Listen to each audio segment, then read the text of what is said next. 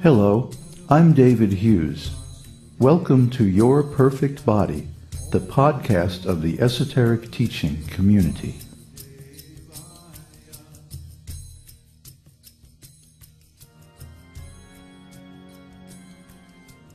Today's selection is an essay entitled, Who is God?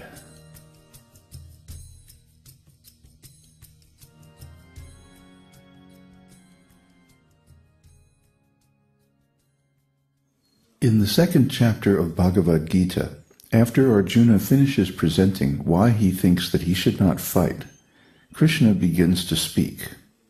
Śrī-bhagavan uvaca, asocyan anvasocas tvam, prajna-vadams bhasase, gatasun agatasums cha, nanusocanti panditah. The Supreme Personality of Godhead said, while speaking learned words, you are mourning for what is not worthy of grief. Those who are wise lament neither for the living nor for the dead. Bhagavad-gītā 2:11. This is the beginning of Kṛṣṇa's statements in Bhagavad-gītā, as recorded by Vyasadeva. Vyasadeva is not exactly the author of Bhagavad-gītā. He is the compiler who recorded the talks between Kṛṣṇa and Arjuna systematically in book form. So he prefaces Kṛṣṇa's words with Śrī-bhagavan uvaca. Bhagavan means the Supreme Personality of Godhead. Just like in any meeting, the chairman or lecturer is the Supreme Person. Similarly, in the State Assembly there is a Supreme Person, the President or the Prime Minister. So in every group or organization you will find there is one Supreme Person. Without a Supreme Person, nothing can be managed. If there is no one to give orders or make final determinations, any organization gradually collapses. This is a universal principle, a law of every organization, and you cannot avoid it. Even in communist countries, they have a Supreme Person, a Premier or dictator.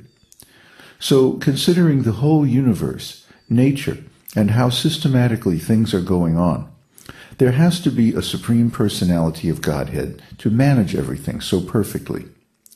The sun is rising early in the morning and setting exactly on time. The moon is going through its phases. Every planet and moon in the gigantic planetary system is orbiting perfectly, very systematically. The timing of heavenly bodies is so perfect that time can be calculated to a 10,000th of a second from their motion. So, in the esoteric teaching, it is said, Yachchakshuresha savita sakala grahanam raja samasta suramurti rashesha teja yasyajnaya brahmati sambritakala chakro govindamari purusham tamaham bhajami. The sun, who is the king of all the planets, full of infinite effulgence, the image of the good soul, is as the eye of this world. I adore the primeval Lord Govinda, in pursuance of whose order the sun performs his journey, mounting the wheel of time. Brahma-samhita 5:52. The sun is like the eye of all the planets. We have eyes, but unless there is sunlight, what is the value of our eyes? We cannot see in the dark. We are very proud of our eyes, and we want to see everything. But the value of our eyes is dependent upon the sun.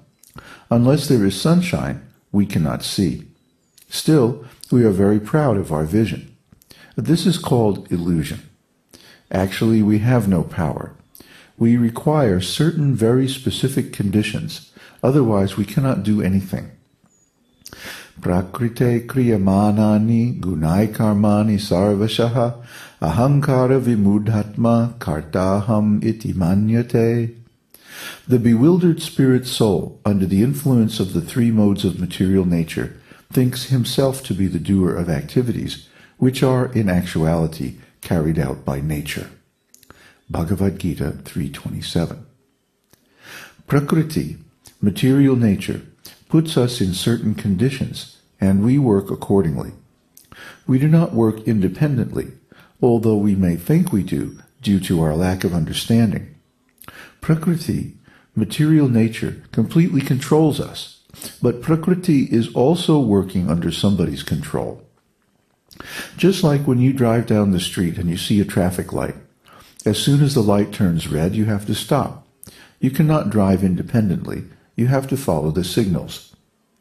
This traffic light is controlled by the police, and the police are controlled by the government.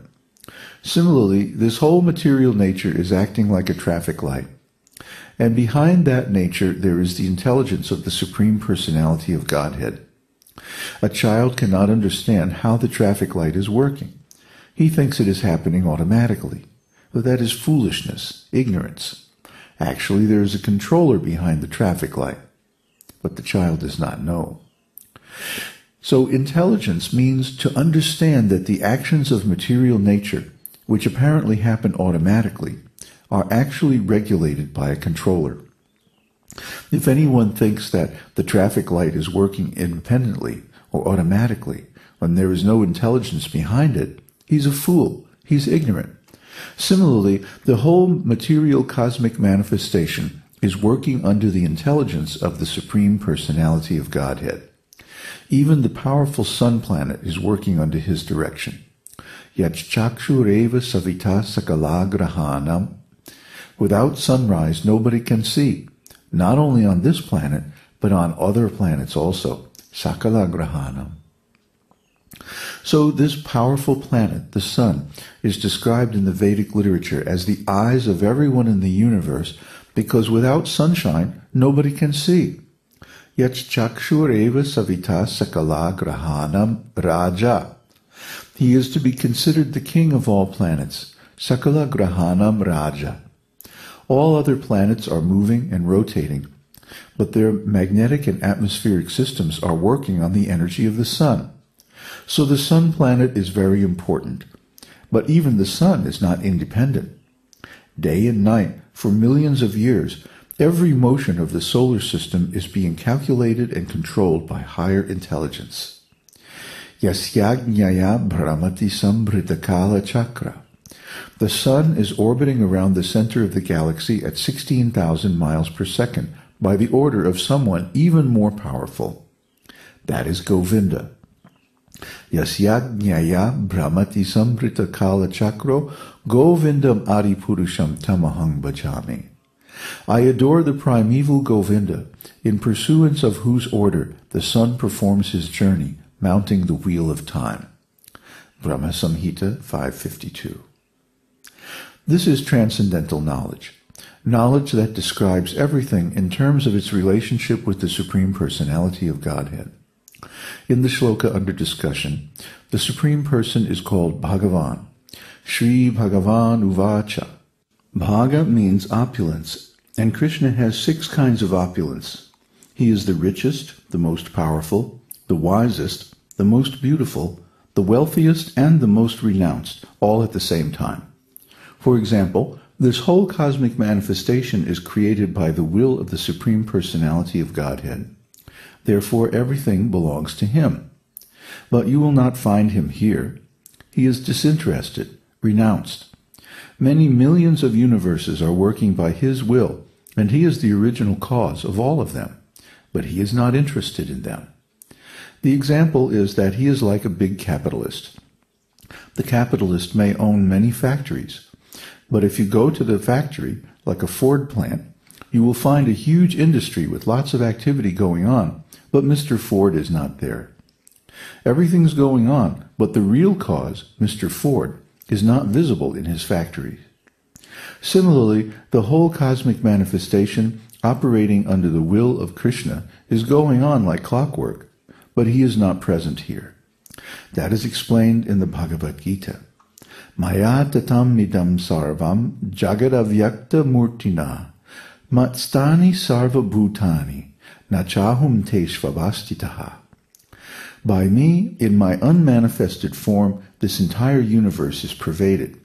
All beings are in me, but I am not in them. Bhagavad-gītā 9:4. Matstani sarva bhutani. Everything is resting on me.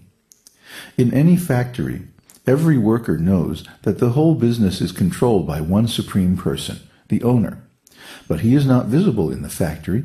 He is relaxing comfortably at home, managing everything through his agents.